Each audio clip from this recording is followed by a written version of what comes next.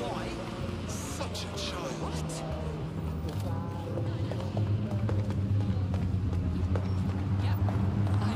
Oh, it was amazing.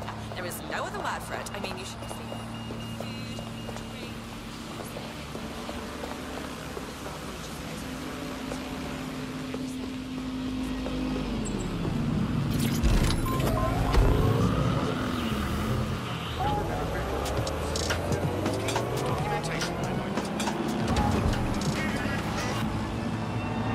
This is London here. You're here with me, Tash, Buccaneer. Your source for what they don't want. In today's world, we've all had to get used to our every move being tracked by the optic on our temples, by the cameras around us, and with every click we make online.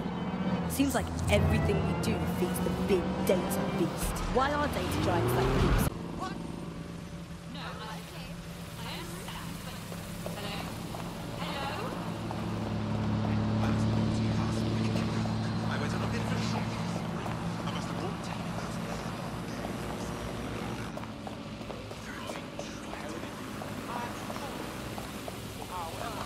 Excuse me, anyone? Really quite skilled, honestly. I mean, just read the sign.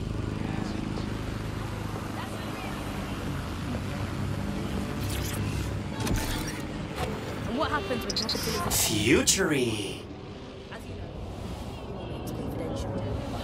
Speaking from a secure location, here's new technology strategist Charles, who's worked all over the world trying to keep democracy strong in the face of the data assault.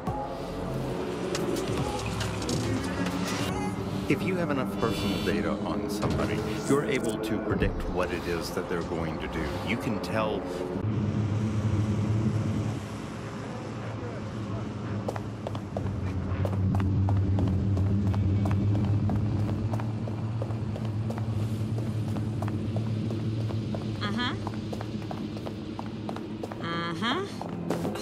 Sorry.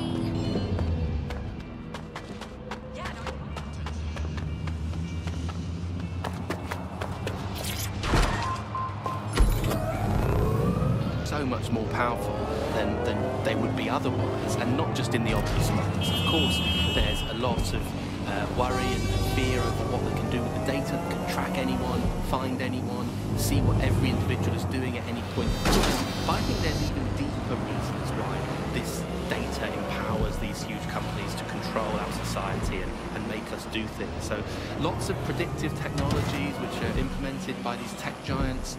It's not only interested in knowing what we're going to do.